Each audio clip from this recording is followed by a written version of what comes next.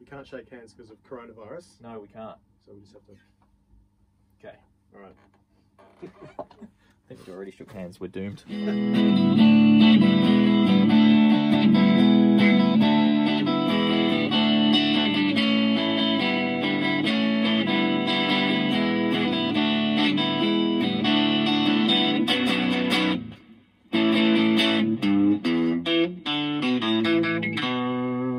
Yeah, nice. Hello everyone, welcome to YouTube. This is super exciting because I actually haven't really done this before. I have a guest on my YouTube. Sometimes I get students to play songs, but they don't talk. I don't let them. They're not allowed. It's probably good. Yeah, because if they talk, camera goes off. I'm joking. That's a joke. It's going to be actually a completely different vibe because usually it's just me and a camera. Very stale, but Dan's a great sounding board for my terrible jokes. So, I laugh on the outside. Okay, so Dan is he plays for Hypno Sex Ray Band. Is it Hypno Sex Ray? Hypno Sex Ray. I don't know why I added band to the end. It sounds pretty cheesy when you put it like that, doesn't it? Hypno Sex Ray. The best Cramps cover band in the Southern Hemisphere. I would say the world. I've seen them. Fantastic, especially if you like to see a grown man in his underpants. If you don't know who the Cramps are, this is the point where you pause the video and you go back and search through YouTube. That's right. And check them out and then come back. Or get the minutes up on the views on this and then go search them. All right, no, I'm kidding. Do whatever you like. So quick couple of questions. Well, just to introduce Dan, I met Dan, several years ago. I found you on YouTube. You did? Yeah. On YouTube? Yeah. Yeah, there you go. YouTube brought us together. Amazing. And it's brought us together again for this video. He's making eyebrows at me. Yeah, so actually, and I remember you came to a gig, I was doing a solo gig and I was doing my fingerpicking and singing sort of thing. Yeah. And yeah, Dan gave me some really good photos, which I used for quite a few gigs. Well, that was it's just flat out bribery. It was. Because I'm a photographer by trade. Very good photographer. But so I knew Adrian was going to be there because I was now stalking him on, I think, on Facebook. Cool. And I really wanted to find a good guitar teacher who was into the same kind of music. So I went to your gig, took lots of pictures, and then said, "Hey, you can have these if you teach me." Oh yeah, I was totally cool with that because they were great photos. Yeah, that's how to do it, kids. Hey man, that's bartering. You know, it's good. So now Dan, over the years, sort of would work on various things, and then he got into a Cramps. He started a Cramps cover band. So well, I didn't start it, but I joined. You joined a Cramps cover band, and Dan worked really hard himself, but there were a couple of little riffs and stuff I helped you with, but generally speaking, you were pretty self-driven with that, and you're comfortable to learn most of those riffs. Every now and then something would come in that was a bit, what's going on here? I think it's part of the way they record it as well. There's a lot of kind of open strings. There's a lot of background harmonics and some noisy stuff. It's, you know, big Gretsch with fuzz, there was definitely going to be challenges with that. But you know, he'd come in and be like, "What's this part?" I'd be like, "What do I look like, a guitar teacher?" Yeah. Suck it up. That's what a guitar teacher looks like. So when do you know when Hypno Sex Ray formed? Oh gosh, well, you know, you can preparing to write the band's biography. Page. No, I think it was about 6 years ago we've actually been doing this, but it took us the first year. We were so shit that we were just about to try to book a gig, and then the drummer we were working with needed an operation and was told 18 months recovery, no drums. Yeah. So then we had to get another drummer. I was like, huh. Eventually we played a gig probably about 18 months after we decided to do it. Yep. At 2 a.m. at Yaya's in Smith Street. Yep. And I don't think I've ever been so nervous. Yeah. I think 2 a.m. Yeah, right. I think it was New Year's Eve or New Year's Day. Technically New Year's Day. Yeah, right. And everyone would have been absolutely I was drenched in sweat beforehand. Yep. Yeah. Totally sober because I knew if I had one drink beforehand I'd be a mess. Yep. And I took your advice about drinking as well. It's like get on stage with a drink, but wait till you start playing. Yeah. Yep. Yeah. Never too many. I always think like a nice strong drink on stage, and that's about all you need. So I had a double whiskey and a pint of beer. Oh man, yeah, I remember the double whiskey discussion. Yeah, that's really cool. Don't do that, kids. Don't kids stay away from that. I'm definitely gonna have to make sure I tick the thing that says this is not a video for children. But that's fine. So the plan today is that we're going to play a couple of riffs, and Dan's going to give you a rough idea of what's happening in them. And by the way, I'm going to have them transcribed on my Patreon page, which Dan is a member of, actually. It's partially how this conversation came up. Absolute legend. Thanks, Dan. Thank you again. So, all right, what's first on the menu? We'll do Goo Goo Muck. Yep. Which is basically it's a cover. The Cramps actually covered a lot of songs. They didn't completely write a lot of their own songs. A lot of it was lifted. I mean, if they were trying to do what they were doing now, they'd probably get called out. Sued. Called out. But I think also there'd be a hashtag against them. Yeah, it's that kind of music as well. They were actually very respectful, and if you listen to their live gigs, they reference the songs that they're covering. Yep. As well, and because they were mad record collectors. Anyway, Goo Goo Muck.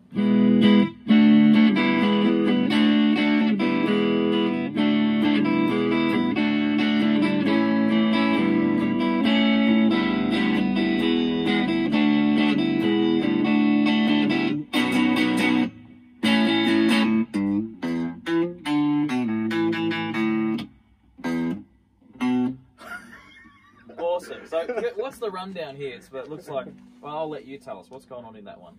Well, it's very straightforward. E and D, they're obviously very close together. Yep. You play them. Okay. Yep. You play them there, but it doesn't sound the same, does it? No, it doesn't have that rumble. So you play with those open strings, and you let the strings ring. And I'm lifting my fingers off to let the open strings ring as well. Yep. So that's a B. That's kind of a B chord, but I'm just muting the E string and playing it a little bit off. It's a little bit dissonant because it's not supposed to have an A. I believe when you lift that up, you're going to get a kind of G chord. Kind of, it's like a G. Not a B, of G6. course, it's a G. Yeah. What am I saying? No, I know what you did. You were thinking up one instead of down one. Anyway, so again, that's a very Poison Ivy, the guitarist in the Cramps, goddess. She does that a lot. There's a lot of strings left ringing, even while she's playing a solo. There might be a random sort of background noise going on. It kind of adds to a bit of the flavour, really. And then, but for me, it's always about, whatever you're doing, you got to sort of do it justice, and you do like just really nice attack, really convincing. You've picked up her attitude, I think.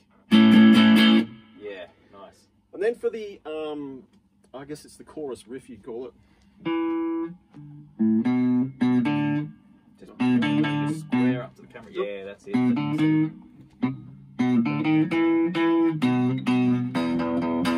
So it's.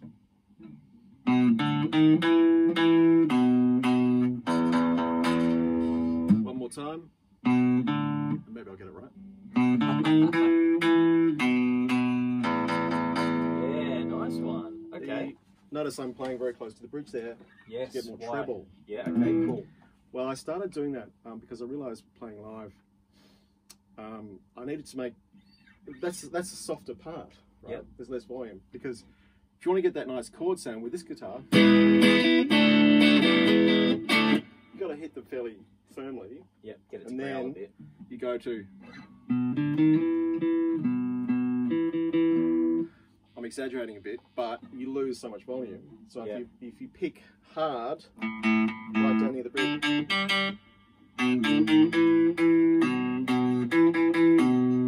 kind of get that punchy. Yeah. And as long as I suppose you've got reasonably thick strings and you're careful, you won't break it. That sounds awesome. It's definitely got that twangy, almost that spaghetti western kind of punch, Yeah. So you can make a guitar sound like two guitars, kids. It's cool. Yeah, different sound. And so when you're strumming, you come up here. Yeah. So strumming, depending on how I'm feeling on the night. How many double whiskeys you've had? Which part of the set the song's in, and how much I care. So to accentuate that even more, you can soften your strumming.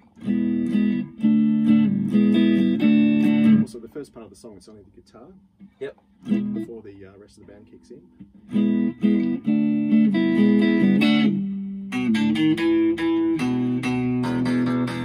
Yeah, right. That sounds great. That change in tone's amazing, isn't it? Yeah. It's like almost like you've changed pickup or something. Alright, so next on the menu was the Goo Goo Muck solo. Let's have a look at that. I'll do the. Okay, it's just the same. Okay, let's see if we can do it. Let's see if I can make it. Okay, 1, 2, 3, 4.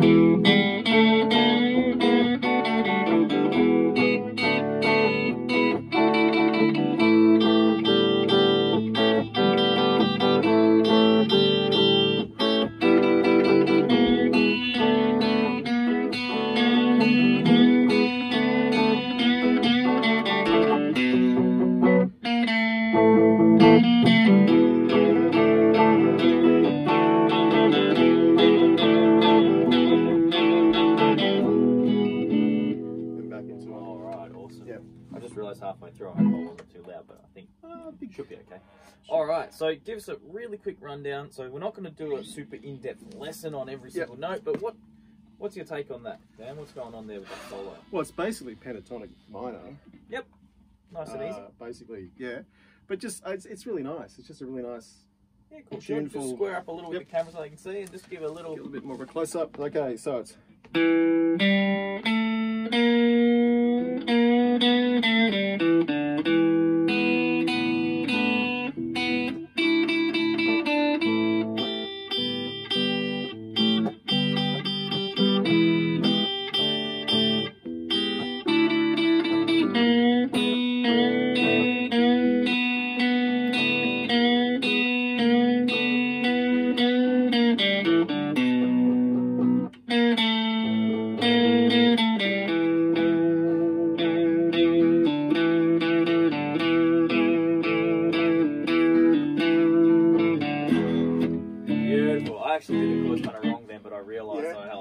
Say anything, but no, good. Thank you for hanging on.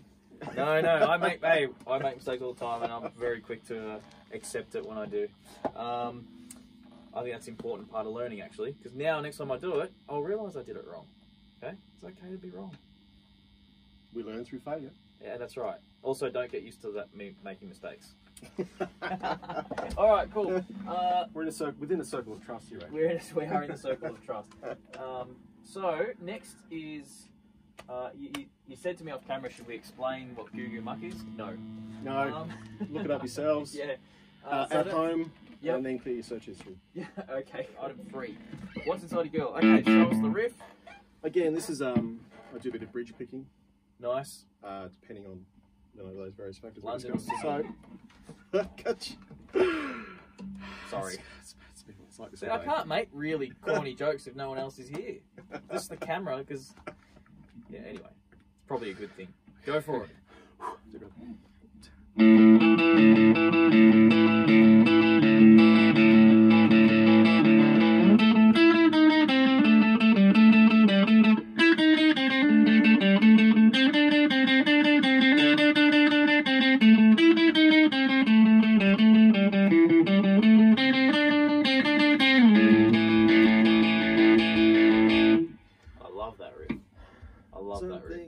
Just can't swallow.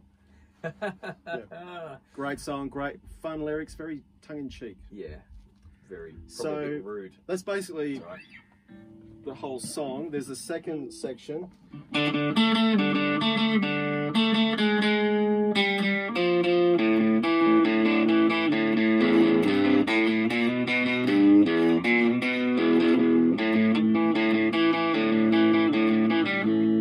Those two main riffs, really cool single note kind of riffs.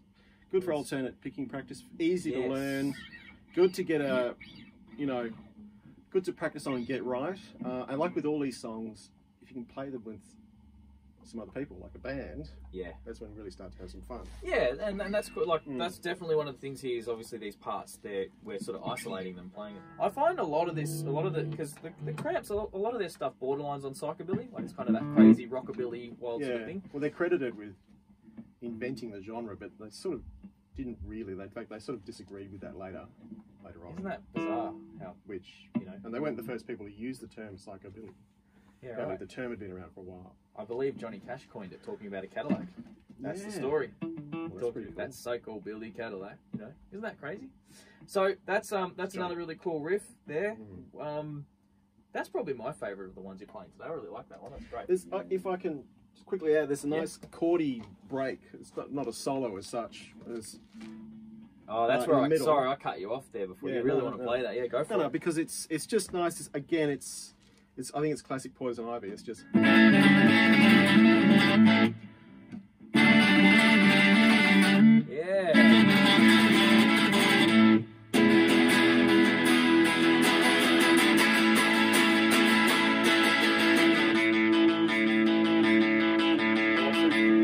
And you know what? It's like a lot of that stuff moves people more than, you know, it's like some people just, yeah, or whoever, you know, it's like some people just love that. Yeah. Chords, it's just noise. It's awesome. All right, cool. So that was What's Inside a Girl. Definitely don't Google that one. And well, you can Google. Well, let's do Teenage Werewolf then. Teenage Werewolf. Yeah. Yeah. Go for it. Again, a very simple song, fantastic to play. And remember to keep the swing. Don't play too fast. Okay. Because we actually found we were playing it a bit too fast live. Yep. No feel. And then it's like, let's just pull it back a little bit because we want to see the ladies dancing. You want to see the ladies dancing? Fair enough too. Go for it. Because they'll dance to the slower songs. And then, as a bar manager once told me, that's when the guys go to buy drinks. Of course. The venue's happy. Everyone's happy. Got to play the game. Yeah. Okay, so here's I Was a Teenage Werewolf, another cover, but of course the Cramps made it their own. Just starts off with guitar.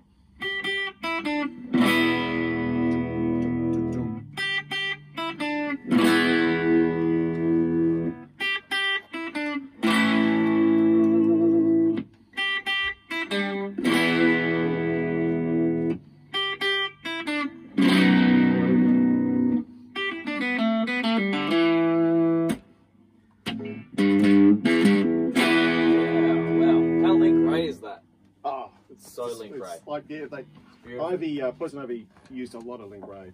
Yeah. Okay. He's we got a lot to thank the Rayman for.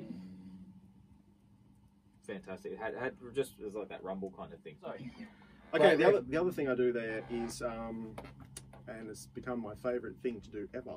Yeah. Oh yes. Is I know you'll have to explain the theory behind it if there is any, but it's not a straight E minor. It's not a straight E chord. It is just a muted.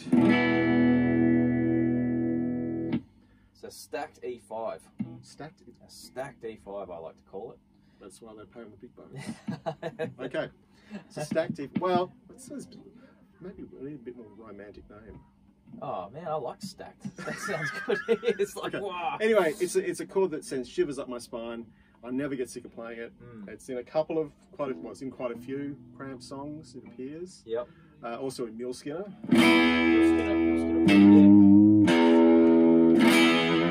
Good morning, Captain.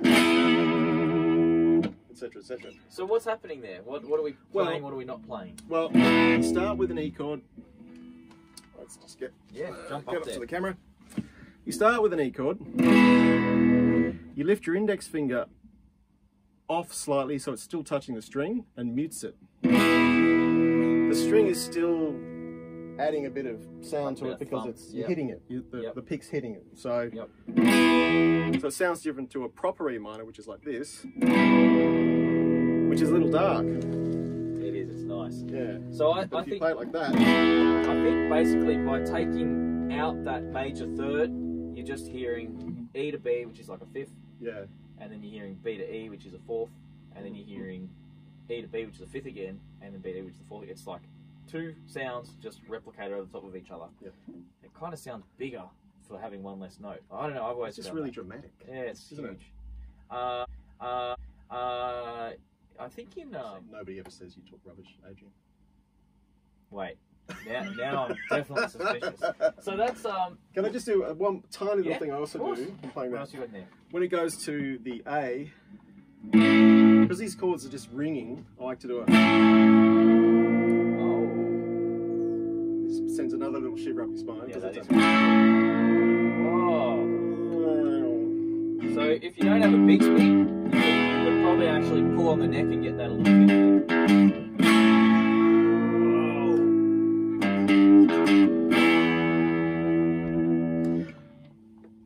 Bixby tips. If you're making extreme moves, I find if I do that on the next chord, or maybe if I'm not even playing a chord, I'll just go like, it loosens the strings and it helps it stay in tune. Ah, so they're not getting caught. Yeah. Just that is brilliant. A little extra, at least a little extra wiggle. Wiggle it. That is actually, I'm just really a little impressed bit. with that. You know, I would never have thought of that. This is, see that, people? You're never done learning, ever. That's brilliant. No, I really like that. What we do is the most exultant potentate of love. Okay. Give us a look. Great song, great opening riff. Starts off with a massive, well, it starts off with a gong, but you can do a massive cymbal crash. Ladies and gentlemen, live at the Peppermint Lounge, the Cramps. Yes.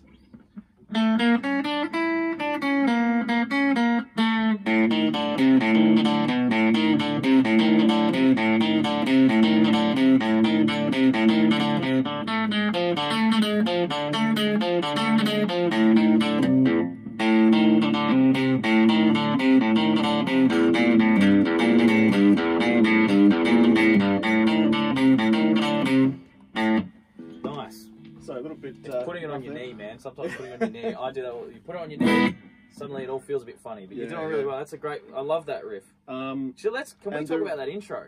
That very intro. It's about the picking riff and some chords, and that little melody intro is about all the parts to the song. Yep. It appears again later.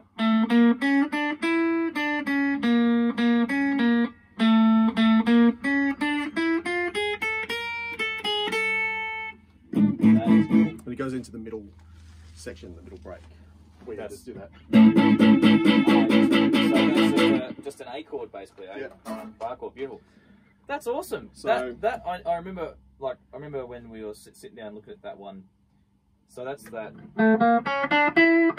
So it's basically like an A major scale, and I've got some theory videos that are worth checking out, like theory lessons for rockabilly and psychobilly, where I talk about if you take your major scale, you've got like your 1, 2, 3, 4, 5, 6, 7, right? That's where you can work everything out from your major scale. So if we 1, 2, 3, 4, 5, 6, 7, 8, it's basically a major scale with a flat second.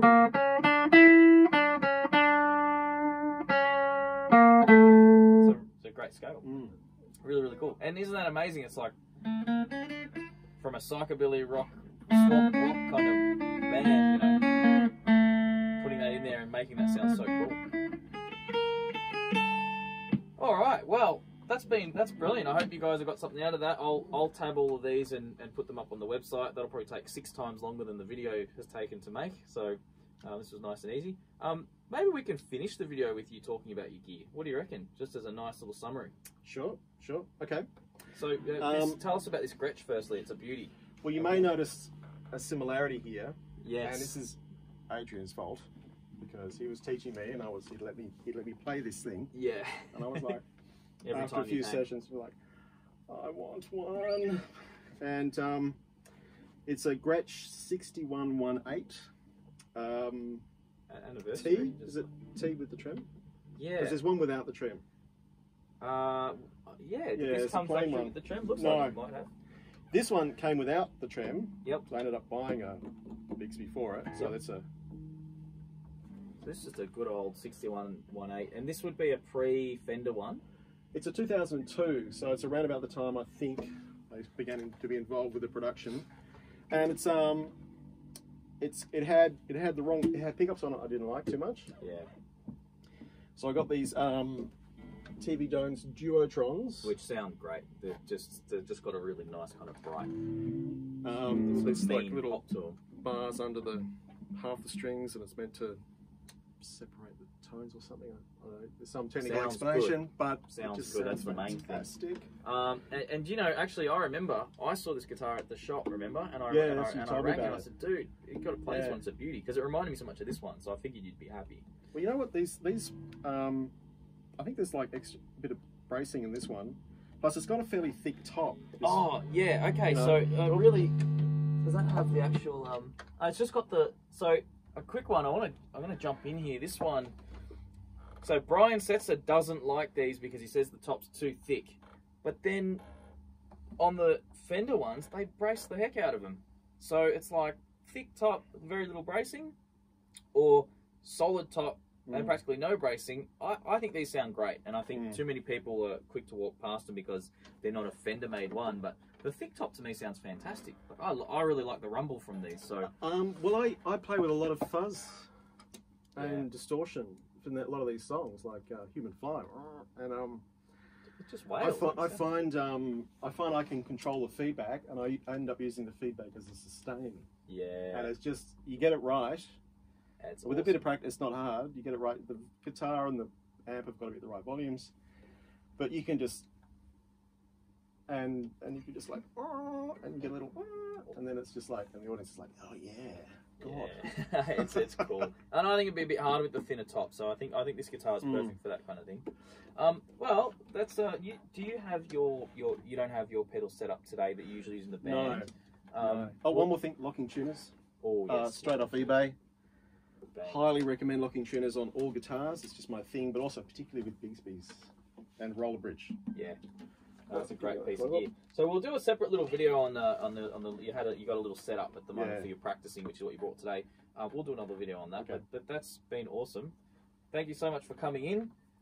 Thank you. Like I said, I'll have the stuff from that tabbed out and it'll accompany the video. But essentially, hopefully, you've just sat back and enjoyed, half an hour or however long it's been talking, about the Cramps and checking out these riffs and making some bad jokes. And if you're in Melbourne, Australia, keep an eye on our Facebook page and come and see us. Yes, go see Hypnosex Ray band. Hypnosex Ray. I'll put the details in the link anyway. Okay. So thank you very much, and we'll see you next time.